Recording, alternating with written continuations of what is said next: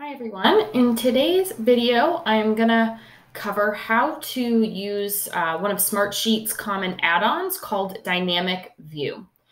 Dynamic View is an additional tool that allows you to create, it's almost like another version of a report in Smartsheet.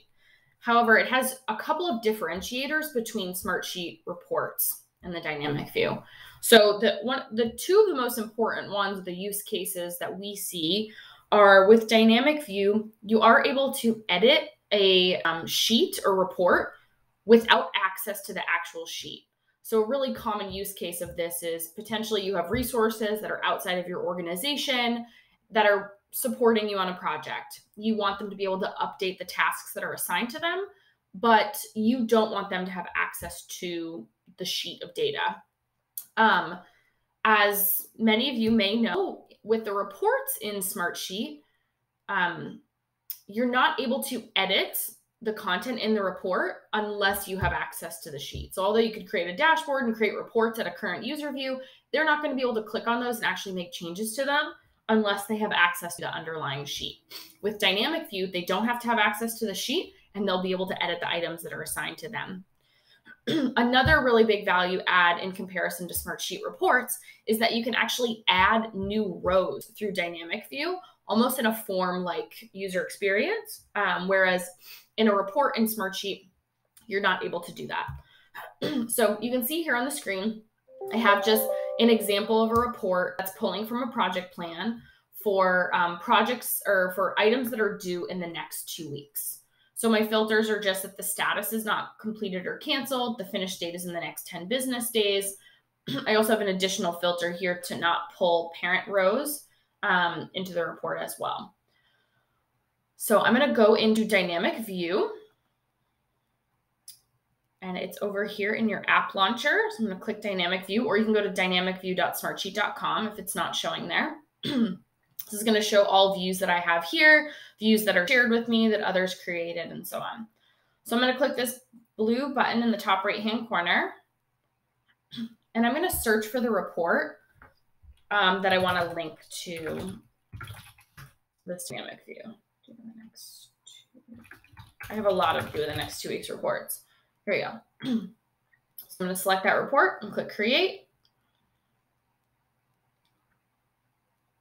Awesome. So there's 4 different kind of tabs when you're creating your Dynamic View.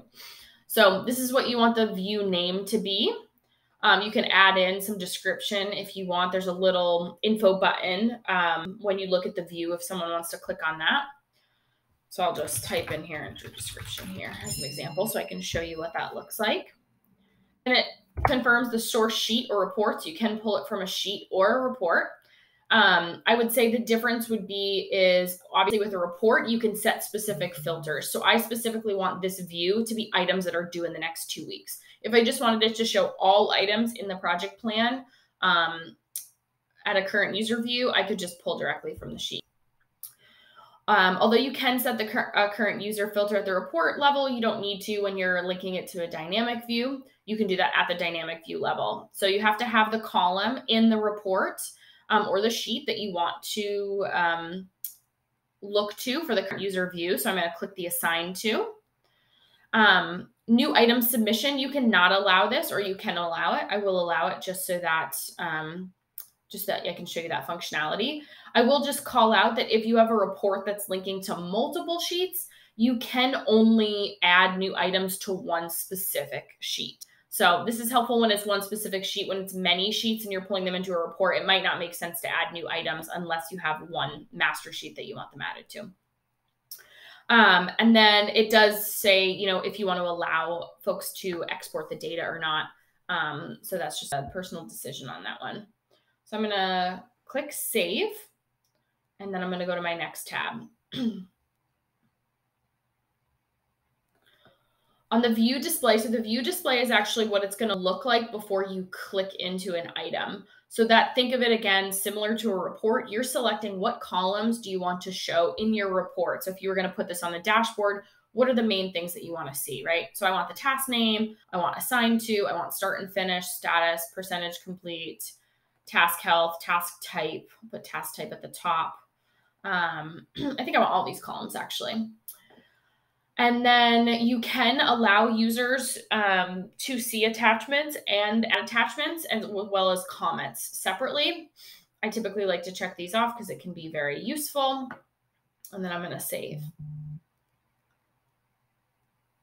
So the details panel is actually what shows once they click on an item. So if we're comparing this to a Smartsheet report, when you click on a Smartsheet report, it opens you in the report and it shows you an Excel view. In Dynamic View, it's actually going to show as a little flyout and then show the data vertically, similar to a form experience. So I'll show you what that looks like when we get through this. This details panel is what do you want to show when they click on it to be able to edit. So in this example, I do have all the fields that I want, and I want them to show both in the view display and the details panel. However, in some cases, if there's a lot more fields, I likely in the view display may only pick 5 or 6 to show. And then in the details panel where I want them to edit it, I'm going to show 10, 15, depending on the content. So same experience as before, we're just kind of adding them over here. I can just click the plus sign. You can also drag and drop them to where you want them to be. I can click add to all of them and then just move them around. When you click on each one, it has settings. You can set specific fields to read only. You can set specific fields to require, especially if you're going to be allowing users to add new items. That's where this information is really important. You can require assigned to, require status, and so on. You can also update the field name just like in a Smartsheet form. You can add some description help text. If it's a text field, you can also show it as multiple lines. If the content in there potentially would span across that. And you can also hide specific fields in as well.